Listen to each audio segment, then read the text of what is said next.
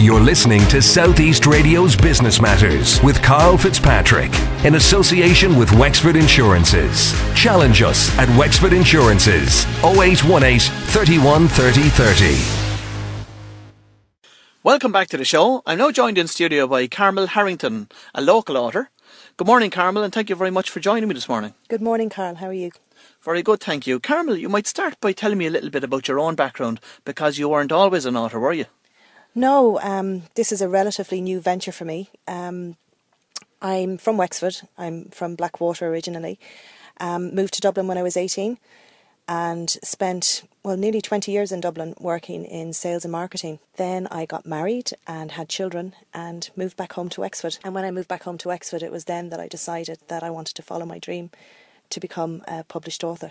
And you certainly became that when last March you won the Kindle Book Awards for Beyond Grace's Rainbow. Tell me a bit about Beyond Grace's Rainbow firstly, please. Beyond Grace's Rainbow, it's would be within the women's fiction genre. It's a story about a young single mother, Grace, who finds out that she has cancer and she's absolutely terrified of dying. She does not want to leave her son behind, so she wants to find a way of beating cancer. She was adopted when she was a small baby herself, and her best chance of beating cancer is to get a bone marrow transplant, and the best chance of a match is to find her biological family. So her story, Grace's story, brings her on a journey of discovery, really, where she searches for both her mother and father, and there's a web of lies and deceit surrounding that. She has a group of friends who are with her throughout her journey. It's definitely a tearjerker. There's some very, very sad and poignant moments in it, but there's also some very funny moments in it too, I'm told. Where did the idea for that particular book come from? Well, actually, my best friend, Anne, is adopted, and one night we were sitting down chatting, and she was saying that one of the hardest things about being adopted is not knowing your medical history, and that was something she struggled with. So that actually was the seeds of Beyond Grace's Rainbow, so I thought that's quite an interesting storyline, really. So I wanted to look at that. What would happen if somebody was to get, diagnosed with a serious illness where they really needed to get help from their biological family? Then my grandmother was diagnosed with cancer. So from first-hand experience, I saw the effect that cancer has not only on the person who is diagnosed, but also on the family that are supporting that person. So I was quite interested to use that in the novel too. In relation to the book itself, you decided to go with the non-traditional route of an e-book instead of going down the road of getting it published. What was the reason for that? Well, basically, what I had done was I actually wrote Beyond Grace's Rainbow 6 years ago before I got married. Showed it to a few friends and a couple of family members, and then put it under the bed, literally under the bed, and it gathered dust. Then, when I was on maternity leave with my first child, Amelia, I wrote a second book, and I did the same with that. I actually didn't show it to anyone. I just put it under the bed. So I kind of knew that that was a bit silly, that if I was going to keep writing books and not show them to anyone, I wasn't really going to get anywhere. So I made a decision last year that I would actively look to get published. And then Annie, my best friend, she actually saw an article in the Irish Times, and it was talking about ebook publishing as a route to that market. And when I looked at the article, I thought, this could actually work for me. So I decided that maybe the quickest way for me to get noticed by a publisher and to get that elusive book deal would be to show that I actually did have a voice and that I did have readers who liked what I wrote. So I decided to rewrite Beyond Grace's Rainbow, bring it up to date, which I did, and then I published it as an ebook in August 2012. Now, there's lots of people, I'm sure, listening to the show this morning that are thinking, well, I have a book inside me, but for one reason or another they just can't seem to get it out. What's the process? What advice would you give to somebody out there today that's thinking that? It can be quite daunting, actually, to start writing and knowing where to start. And I think you're right. I think everybody has a story inside of them, but it's actually getting that structured and getting it written down in a format that people want to read. I would certainly suggest blogging. I don't know if your readers know about blogging, but blogging is a great way of actually honing your skill and getting into the habit of writing and writing well every day. And with blogging, you can pick any subject you want. So if gardening is your passion, well then blog about gardening. If you're a mother and you want to blog about your children, do that.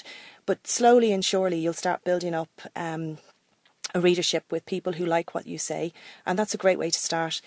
I think After that, then really you need to immerse yourself in the literary world, and social media is a great way of doing that. Use Twitter and use Facebook. Follow authors and see what they're doing. And then, of course, you've actually got to write the book. So you need to, think about your idea and flesh it out. And there are lots of people, like myself included, you will have an idea for a novel, but when you try to flesh it out, it may not actually be a novel. It might be a short story. So make sure that your idea can translate into about 100,000 words, and then start writing. When your novel is written, then you need to show it to somebody who can edit it for you and have a look at it and make sure that what you've written is good. I suppose the next step to follow that is getting an agent. How influential are agents? Really, they're essential. I think there are so many great authors out there who are looking to get that elusive book deal, just like myself.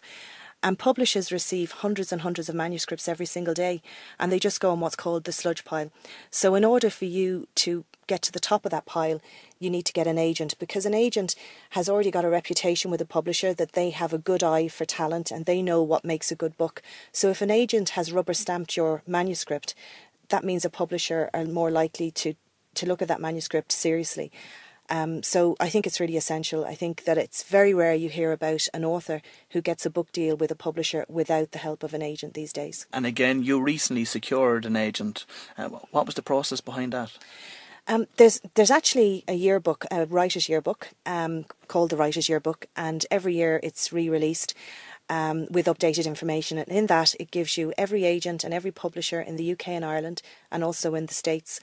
So for me, that's an essential resource for any writer out there. So I looked at that and I decided there were about 4 or 5 agents that I would really love to work with. So I wrote to each of them.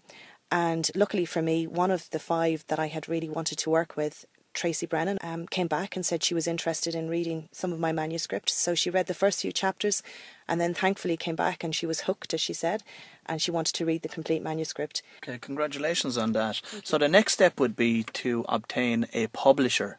How important is it to have a publisher? I suppose the obvious benefit would be distribution, but apart from distribution, what are the other benefits? To have a publisher on side, first of all, they have all the contacts, as you said, for distributing the actual book.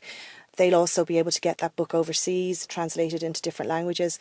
And really, to be a successful author, you really want to be international. You don't just want to be a big fish in a small pond here in Ireland. You want to try and sell your books overseas as well.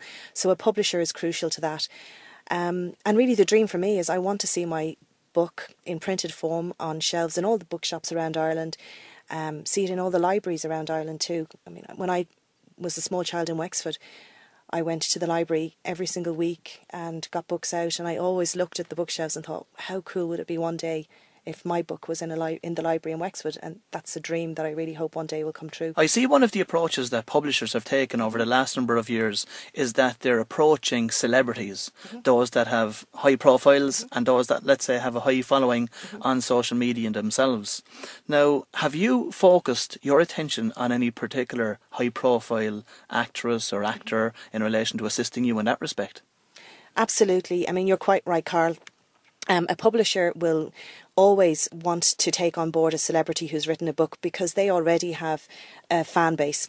So if they release a book, it's likely that their fans are going to buy it straight away. So there's less money needed to be spent on marketing that book. For an unknown author like myself, it's going to cost a little bit more money to actually get my profile out there. So what I did was recently actually, Lee Arnold, who is one of Ireland's great young actresses, she's actually reading the book right now, and fingers crossed she likes it. And if you can get a review from a celebrity like that who actually endorses your book, that can be a great benefit in selling some more books in the future. Carmel, your passion for writing is obvious. Have you considered broadening it out from the literary word? You're right, I absolutely adore writing.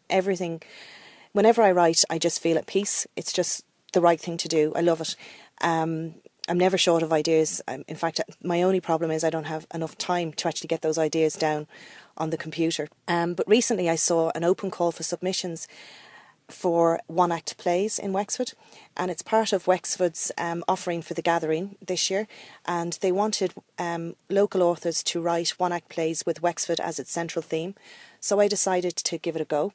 And I wrote a play called A Duncanstown Romance, Duncanstown being where JFK is from and where he visited 50 years ago. And as this is the 50-year anniversary of his visit, I thought that would be quite a nice theme to my play. And I found out last week that my play was chosen, and on the 8th of June this year my play will be shown in the Wexford Arts Centre. So I am really excited about that. The thoughts of words that I've written actually being spoken and acted on stage, I find really, really cool. Excellent. That's certainly a great achievement for such a new author. One final question for you. What's in store for the future for Carmel Harrington? Well, I just spoke actually to my agent, Tracy Brennan, just before I came to see you this morning, Carl. And as I said, Beyond Grace's Rainbow is currently with publishers as we speak. But the great news is that she has decided that she really likes my second book that I have completed. And the second book will also go to publishers within the next few weeks. So really, I'm going to keep writing. I have lots of stories inside of me, and I'm sure one day soon I'll get that book deal. Carmel, many thanks for coming in and speaking to us this morning, and I wish you every success in the future. If you've just tuned in, you are welcome along to this week's edition of South East Radio's Business Matters with me, Karl Fitzpatrick. Coming up after the news, I'll be speaking to Tom Burns of funpacks.ie about how the smoking ban created the seed of a business opportunity for him. So stay tuned. You're listening to South East Radio's Business Matters with Karl Fitzpatrick in association with Wexford Insurances. Think Wexford Insurances for your business insurance.